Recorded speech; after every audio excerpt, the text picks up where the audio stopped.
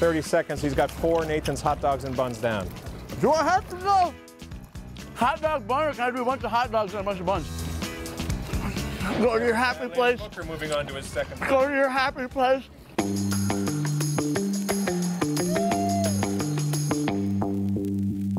I have a lot of hobbies, okay? I like to say I'm a jack of all trades, I'm a master of none.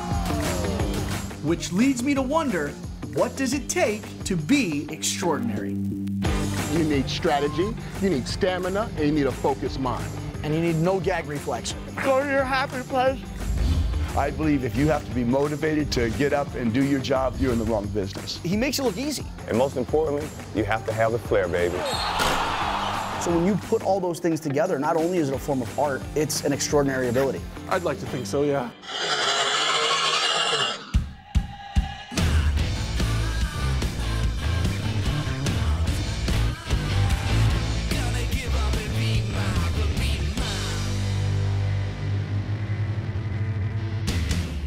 I rarely say this to people, Richard, but take my money. What's your favorite card? Name a card. Jack of Hearts. Jack of Hearts. Yes. So one-eyed Jack. Okay. One-eyed Jack. Okay. There's your card. Follow that one-eyed Jack. Here we go. You just shuffle those cards. We'll give the deck some shuffles. And your job is to follow your card. Are you following your card? I mean, I'm doing my best. Do you know where it is right now? No, it's in there somewhere. Okay, here, cut off half the deck. Okay. Okay. Say a random number. 7. 1, 2, 3, 4, 5, 6, 7. What's that? Come on. See? Come on, Richard. You knew where it was, Johnny. Damn it. You apparently knew where it was. I had no idea where it was. But you called 7, didn't you? Regarded as the best in the world, Richard Turner is an expert card mechanic. An auto mechanic fixes a card. You know what a body mechanic is. Professional hitman. If you want to change your deck and you want to make sure you win, you go to a card mechanic. Everything that you do as a mechanic has to follow the natural flow of the game. So what happens is I'll deal cards to the other players. Only when I'm ready, I deal your Jack of Hearts. Okay. Watch face up. Yep. See how the card sits there. Yep. But you have to deal it as neatly as if you're dealing from the top. Man. Please say you got that in slow motion. So basically what you're doing then is you're making it appear as if you're pulling all the cards off the top, when in actuality you're pulling the card from just below the top card. Exactly right. Now watch, here's one-handed. See when it's face down? Yeah. You can't tell you've been swindled. When you think of, you know, a card shark or a card mechanic, you think of the shady dude on Fifth Avenue who's trying to con you out of money. But do you feel like there is integrity to the craft? That's an interesting question, because a card shark obviously is a cheater. There's not really a lot of integrity there because you're stealing the money. I chose to be an honest cheat. That's an oxymoron if I've ever heard one. I chose to use my skills as a form of entertainment. Welcome to the Magic Castle. Howdy. Where are we right now, Richard? We are at the Magic Castle in Hollywood, and it is to magic what the Grand Ole Opry is to country music, and it's only by invitation to get into the place. Would you also say this would be a place of secrets? The Magic Castle is full of secrets. So here's the lazy way of shuffling. Okay. Let's see if we can do this together. Yep. Put your cards in your left hand, kind of spread them across. To any novice who's ever handled a deck of cards, you know, they're awkward. I mean, they're square, there's a thick deck of them, they're slippery. See that? Oh! That was a one-hand drop, Johnny. Even I can't see, but I can tell what you're doing there. And did I forget to mention, Richard is blind. I do everything by touch. And he's a 6th-degree black belt in karate. You're legally blind. Well, how could you possibly fight? I don't know, find out. When Richard was just 9 years old, he contracted a retinal degenerative disease. As his sight diminished, his sense of touch was enhanced, and his drive to do the seemingly impossible quickly followed. To be able to manipulate a deck of cards as seamlessly and as quickly as he's able to do it is impressive, but what's even more impressive is how smooth he is with all of his actions. You're actually better at what you do because you can't see. I say I've been very blessed and very fortunate, but a gift alone is not going to get you there. You have to then put in the hours. I have spent 58 years practicing with the deck, 10 to 20 hours a day. I sustained that for 7 days a week for 26 years straight. To do something for that long, for that many years, and not completely lose interest in it, I have trouble sitting through a Netflix documentary. Say a number. 13. 13. Lucky Watch. number 13. Watch, I'm going to try to cut with one hand 13 cards. Take them, count them out loud, face down on the table Richard, like if there's this. 13 cards right here, I'm freaking out. You're freaking out. 1, Okay, go start 2, freaking. 3, 4, 5, faster. 6, 7, 8, 9, 10, 11, 12. I'll be damned. Let's try this. 2 different numbers, 5 and 10. 1, 2, 3, 4, 5. See if that's 10 on that other step. 3, 4, 5, 6, 7, 8, 9. Yeah, man. The guy's a smooth criminal. With the skill set that you have, this has got to attract some pretty like shady characters, right? Oh, I've had mobsters all over the world proposition me. One guy, he says, "How much will it cost to buy it?" You know what I had thought of at that moment? What? The movie Godfather. Yeah. I'll make you an offer you can't refuse. Yeah. Don't let anyone say or tell you something's impossible. What's that? What's that? Take possible out of impossible. Make everything extraordinary.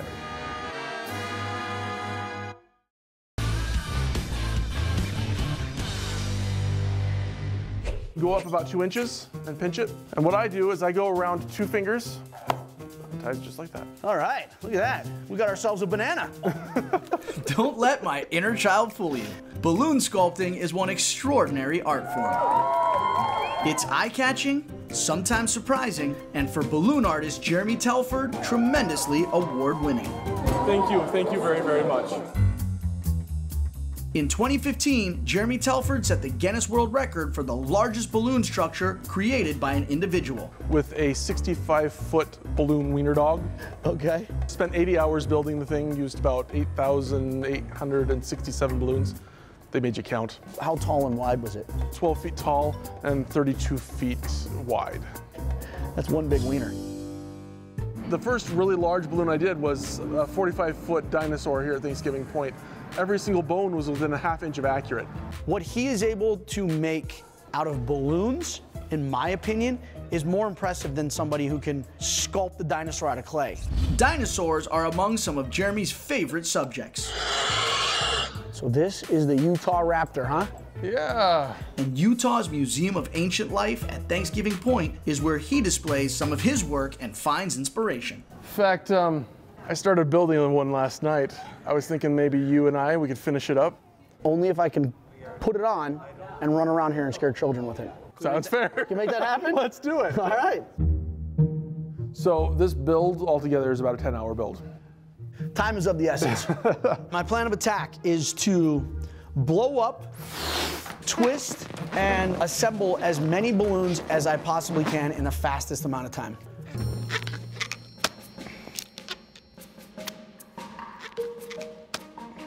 So when did you discover that you had this talent? My wife and I met each other at a juggling club in college. The what? Juggling club. The juggling club. And her brother had been doing this for a while, and he taught me as a way to pay for my college degree. When we do the Raptor, we'll do that about 500 more times. Was that all? I see a guy make a balloon animal, you know, on the pier at a children's birthday party. Not very impressive. But what you've managed to do and what you're capable of doing, it's an extraordinary ability. Okay, so small bubble, take it across. There you go. Like that. Yeah. Ah. You are making a basket. Look, Ma, I made a basket. He's a natural.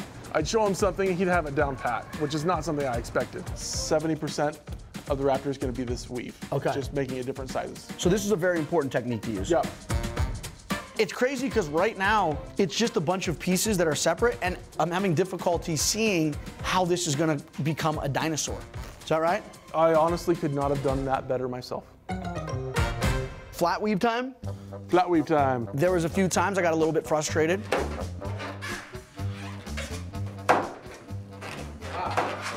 There was a few times I got a bit distracted. Excuse me. Oh my God, my hand's cramping. Ah! I always said I could be a rock climber if the rest of my body were as in shape as my wrists were. All the credit in the world to you balloon builders out there. Let's do this, Jeremy. And so, after hours of finger-numbing labor, it was finally time to show off my extraordinary ability.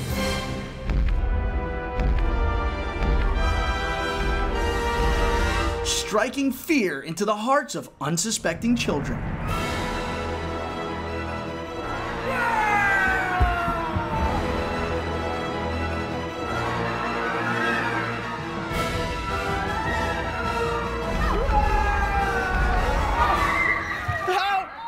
And I thought dinosaurs were vicious. What the? Oh, humanity! I learned a few things today. One, balloon making is much more difficult than it looks. Oh no! Two, dinosaurs were not killed by a meteorite. They were killed by small children.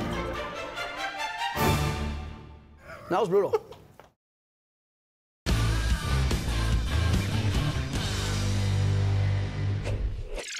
My schedule can be extraordinarily unpredictable, so sometimes I gotta call for backup. Oh, hello, Mr. Bennett. Is your grandson, Jonathan, available by any chance? I need to ask him a question real quick. Hey, Johnny, what's up? Wait, Jonathan, that's you? Hair looks great, man. Jonathan, I need a favor, all right? Okay. You know how I'm the host of First Look now, right? Oh, yeah, man, I know. I've seen it. Your biceps look great. Well, thanks, man. I saw you hosted an episode of First Look a while back. I think you were in South Korea or something, right? I am a Korean fisherman! Yeah, that was really awesome. We got to go hiking, and then we went and saw the caves. Yeah, Jonathan, something big popped up. And I'm just not gonna be able to make this shoot. I mean, listen, it's showbiz. You know how it is. Want some wine? I'd love some. So, are you asking me to, like, fill in or something? Exactly, Jonathan, and you'd be perfect. Okay, so what's the shoot? It's easy, man. You're gonna be working with some basketball team. Okay. You're not gonna have to get too involved, maybe do an interview or two. Yeah. Piece of cake. Have fun, and don't mess this up. Wait, mess up? What am I gonna mess up?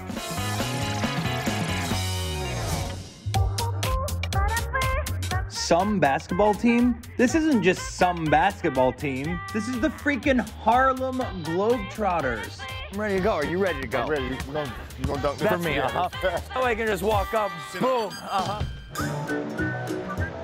They break records, We actually have 22 Guinness Book of World Records. blaze trails, Without the Globetrotters, the NBA would have never existed. and are even immortalized as cartoons. The first time I saw the Globetrotters, it was on Scooby-Doo, and I saw Curly Neal, and I didn't even know they were real people. Unreal is one way to describe what makes the Harlem Globetrotters world famous. But let's just say that is extraordinary. Everybody can't do it, only the special ones, only a few.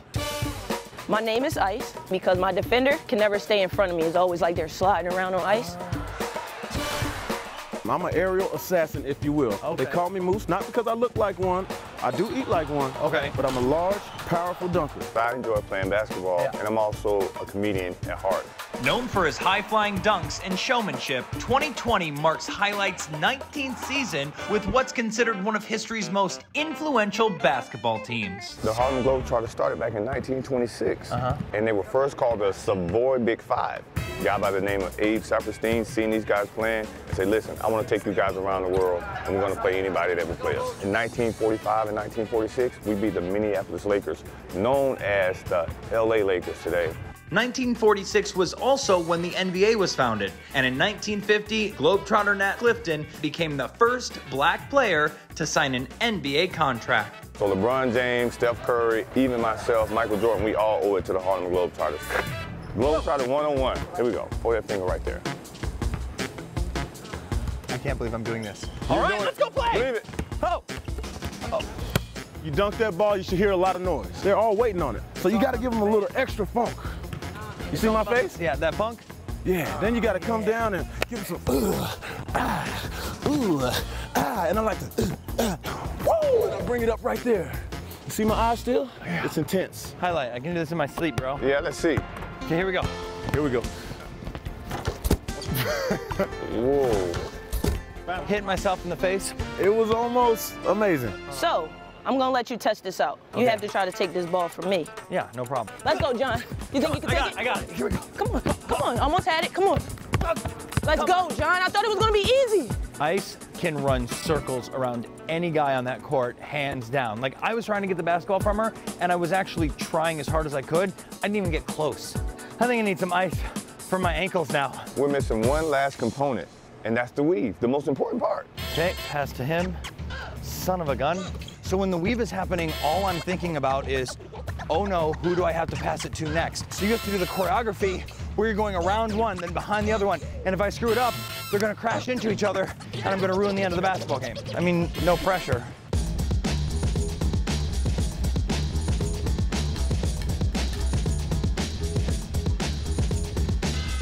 This is crazy. I'm about to play basketball with the Harlem Globetrotters. Moose, Highlight, High Rise, Dragon, Beast. I mean, what's my nickname gonna be? Apparently my name's Butterfingers.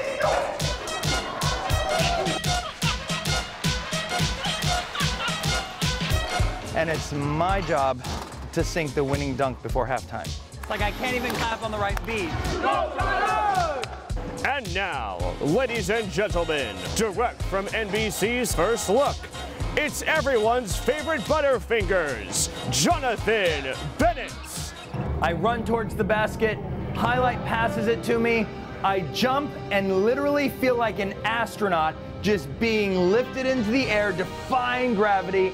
It's the highest I've ever jumped in my life, and I dunked the ball to score that winning basket. It felt epic. What didn't feel so epic is when I got stuck hanging from the backboard. We never went over that part, so. Guys, don't leave me hanging! Come on! Help me down!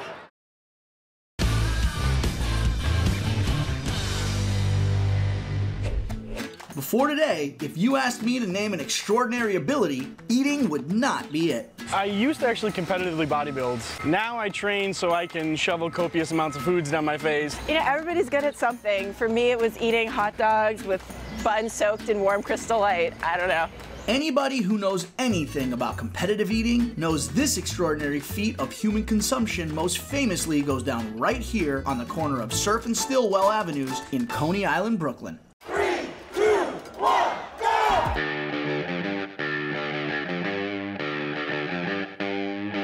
So I've competed at the Nathan's Famous 4th of July hot dog eating contest 6 years in a row, and I've won all 6. That's our Super Bowl or World Series. That's what everybody looks forward to. We're on ESPN. Long story short, I did it for the hot dogs. Legend has it, Nathan's hot dog eating contest dates back to 1916. In those days, 20 hot dogs was the big deal.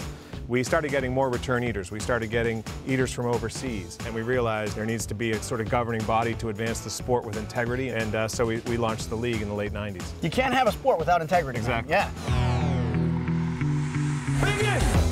Major League Eating holds about 70 events per year of varying cuisines. But to this day, if I want to make it into the big leagues, the Nathan's Famous hot dog contest is where the sun rises and sets on our sport. And after breaking his own record in 2020 with 75 hot dogs consumed in 10 minutes, Joey Jaws Chestnut is still the top dog to beat in the sport. I would consider that an extraordinary ability. Yeah, I mean, I think they're as great as any other athlete. He's got 12 titles. It's unheard of. So he is the apex predator, the greatest eater of all time. Unfortunately, we couldn't get the greatest eater of all time to chow down against me, the greatest challenger of all time, but we are on hollow ground. So we're gonna eat some dogs. Ladies and gentlemen, welcome to the original Nathan's Famous. On the corner of Surf and Stillwell Avenues, we have the legendary Eric Badlands Booker, Mickey Sudo, 6-time Nathan's Famous world champion, and the up-and-comer, the fastest rising star in Major League Eating, Nick Wary. 40.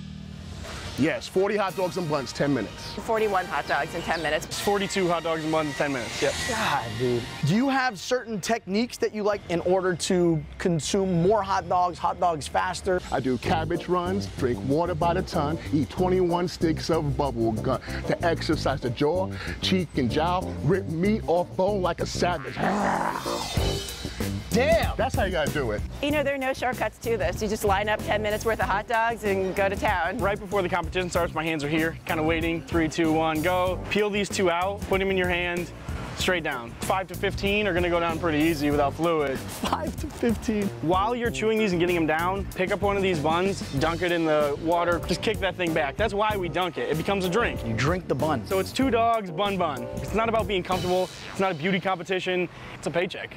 Well, there'll be no paycheck today. First prize for this contest, good old-fashioned bragging rights.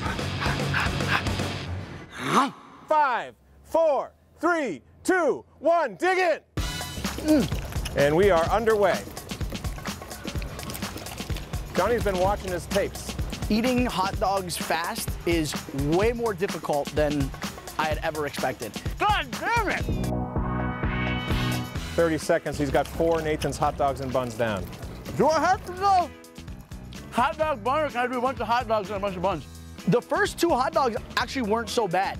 And it wasn't necessarily the eating, it was like the chewing up and the swallowing part. Go to your happy place. Booker moving on to his second. Go to your happy place. And then it was the wet bun in the cold water. It's not even necessarily the taste, it was like the texture. 2 meats in hand for Nick Wary, the front runner. Nick Wary is going to beat the time clock. He's got his last bun in hand. Your champion today, here at Nathan's Famous, Nicholas Wary. I survived. The one takeaway I have from today is I didn't die. 10 hot dogs in 2 minutes, Nick Wary. 9 hot dogs, 9.5 for Mickey. I'm afraid Johnny lost, and you did a full 3 in 2 minutes. That's quite a pace, actually. Listen, I haven't taken down 3 wieners in 3.5 minutes since college, Richard. I don't see myself competing in here in the near future. So I think with the proper training, I could be. I just don't necessarily know if I want to be. How about a little love for our newcomer? Hey, yeah.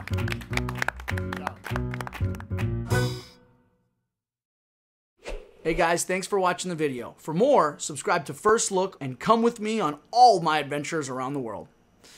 Who am I kidding? I'm probably sitting at home watching Netflix or playing Xbox. Either way, what are you waiting for? Just hit subscribe already.